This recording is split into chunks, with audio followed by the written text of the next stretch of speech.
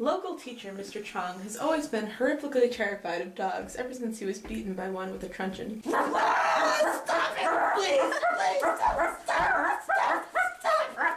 This is a problem for him when he goes door to door selling delectable cookie delights.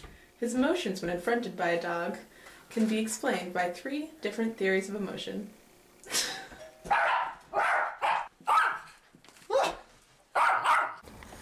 As you can tell, Mr. Chong's fear greatly inhibited his ability to sell cookies. Whereas Mr. Chong...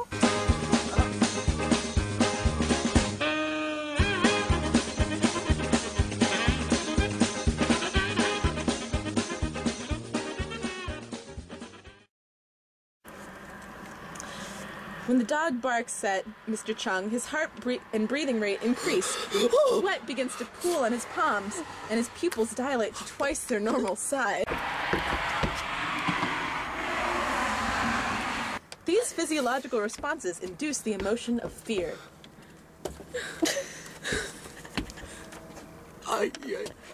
According to the Cannon-Bard theory, cognitive assessment of the situation prompts the physiological response and emotion at the same time.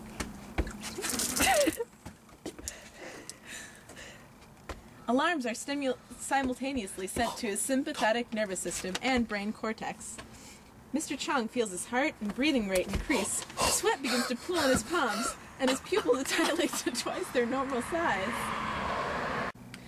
The Sachner-Singer theory states that emotions are caused by physiological responses and by cognition. Mr. Chong feels the physiological responses and cognitive understanding, which prompts him to feel afraid. Very, very